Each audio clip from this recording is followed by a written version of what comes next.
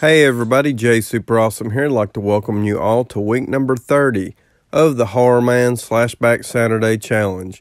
This week's slasher movie theme is Halfway to Holiday Slashers, and I will be giving my review for Don't Open Till Christmas. Okay, so getting into the plot for this one. 'Twas the night before Christmas, and all through the house, not a creature was stirring, they were all dead. The gift of terror that just won't wait. Don't Open Till Christmas is a thrilling and bizarre murder mystery where nothing is sacred, even Santa Claus. A killer is on the loose in London, and his sights are set on one target, Santa Claus, dozens of them. Jolly old St. Nick is stabbed, beaten, and electrocuted in department stores, at parties, even on crowded corner streets. What sort of twisted mind is behind these barbarous acts of violence? Scotland Yard is on the trail, but every clue points them in a different direction. The culprit is right under their nose, but will they come to this conclusion in time? Okay, so getting into my thoughts for this one. With this week's SlashBack Challenge theme of Halfway to Holiday Slashers, we were simply challenged to watch and review a slasher film that was set on or around Christmas. So I have decided to watch and review Don't Open Till Christmas because it's an 80s classic slasher that I had never seen before. Until recently, I had never even owned a copy of Don't Open Till Christmas and stumbled across this copy by complete and random chance, and I picked this copy up for less than $5. And I'm really glad that I did because I had an absolute blast watching this movie. And there's really no way that I could say that this is a good movie because overall it's pretty bad. There's issues with the editing. Some of the scenes don't really flow together all that well. Some of the scenes were shot and filmed really dark looking, so a lot of times it's hard to see everything that's going on. And then we have characters that appear in this movie for absolutely no reason. You would think that they would add to the movie's overall body count or be important to the story in some way, but that's just not the case. They are here and then they are gone, and ultimately it just feels like scenes that were tacked on to add to the movie's overall runtime. And a lot of this was due to the troubled production the movie had. It went through multiple directors before the movie was finally complete. And considering all of this, I still feel like the movie flowed really well. I stayed interested and engaged in this giallo-style murder mystery slasher.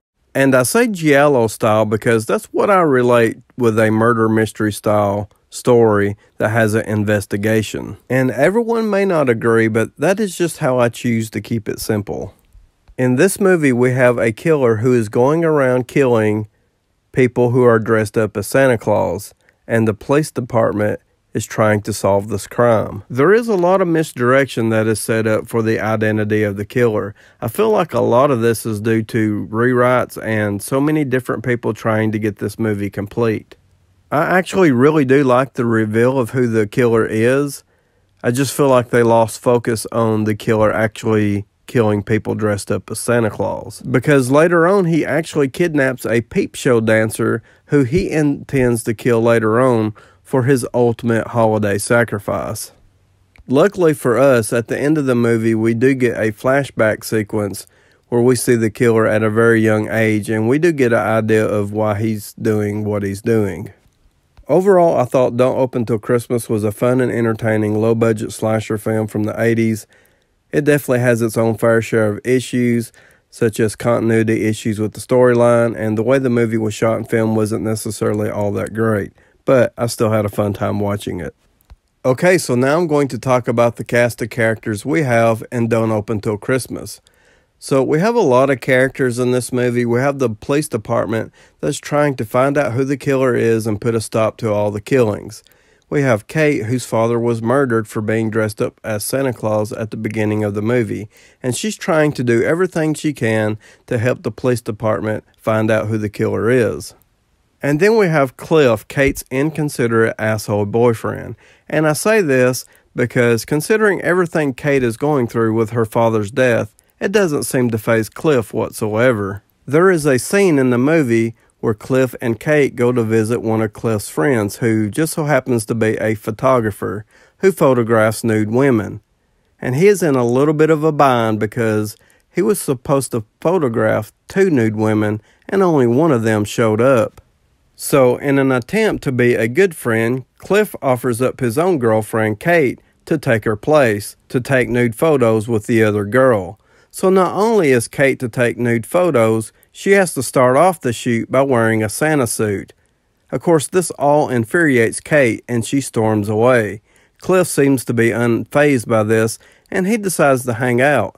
Of course, after all, there is a nude chick there. Smooth move, Cliff.